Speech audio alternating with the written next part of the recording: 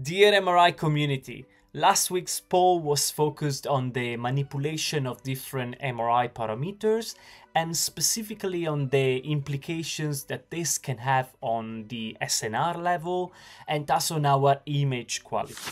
Just a brief recap for those that missed this. The question we asked to our community of radiographers was, which of the following actions increase the signal to noise ratio in MRI?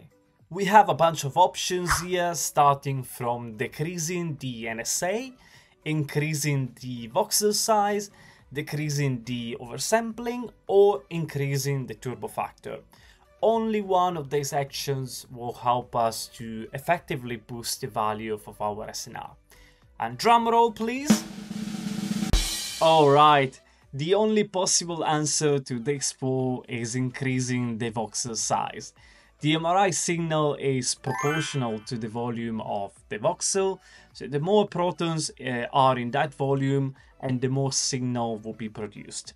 At the same time, the noise only increases as the square root of the number of samples, so this gives us overall a net SNR boost.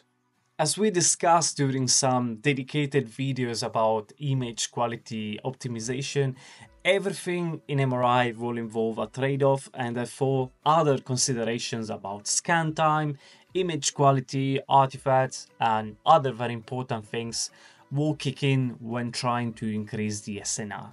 For example, larger voxel sizes reduce the spatial resolution and increase the possibility of encountering partial volume effects.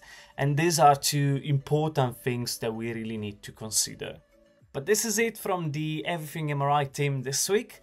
We hope you enjoyed the poll and we hope to see you soon for another exciting one. See you around.